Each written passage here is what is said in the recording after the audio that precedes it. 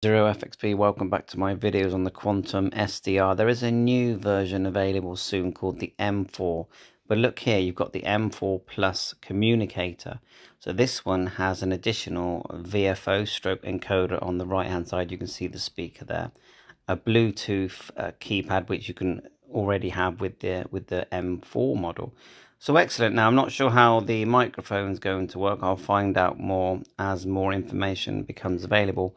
But these devices are very commonly used with the Zygo G90 and the L-Craft. Is it the K3? One of the K3s, plus many other models. But they're also standalone receivers. Now, if they're going to add transceiver to that, that would be amazing. But otherwise, let's just go from the point of view that you don't even have to connect this to a radio. You can just put it into receiver mode and it uses the radio that's already on the board.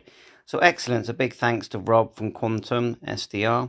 And as soon as I find out more, I will make videos and check out the Facebook page, of course, Quantum SDR, and lots of help and support there. Bye for now, M0FXB.